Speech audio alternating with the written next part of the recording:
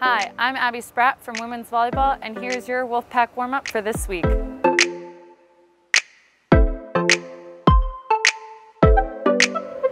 The basketball teams head to Alberta for their last weekend of regular season action against the Lethbridge Pronghorns.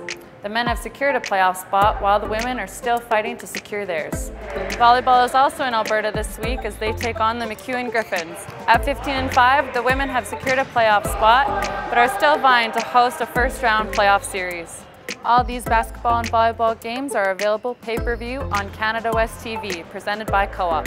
Team Orange of the cheer squad will be in Abbotsford for their first competition of regular season. They'll be competing in the Cheer Fest Championship on Saturday and Sunday. For all our game times, highlights, interviews, and more, visit GoWolfPack.ca.